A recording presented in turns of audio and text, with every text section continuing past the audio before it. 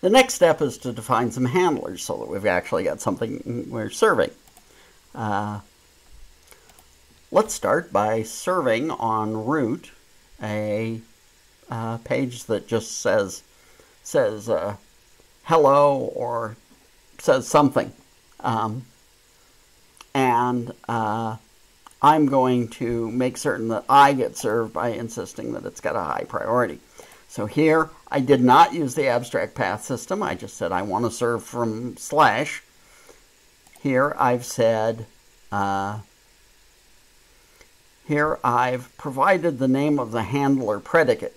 This will be called one more parameter on the end, which is the request object. The request object is always a list.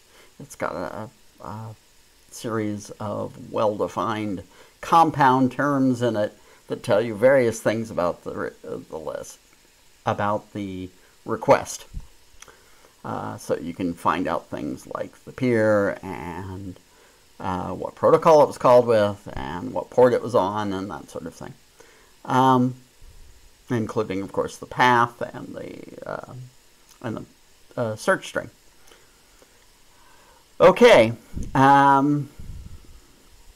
so it's going to call that with one more, and that's what will actually handle our request. And here it is. And you might wonder, well, why would you pass a constant parameter? It's because you can do lots of setting things up that handle multiple things. In this case, I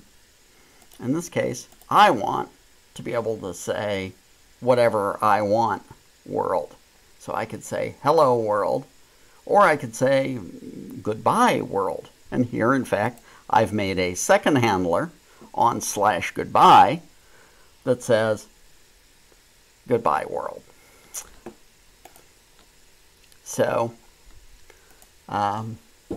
this predicate is called with current output set to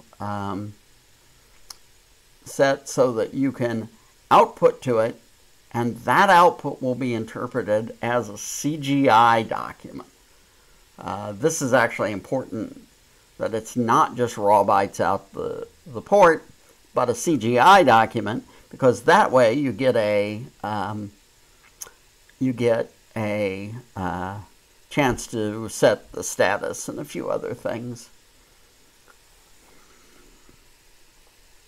So in this case, we're going to do the very crudest thing we can. We're just going to use format to emit the string, the web page as a string. This is a header. There's, of course, one header that's required on HTTP documents, and that's the content type.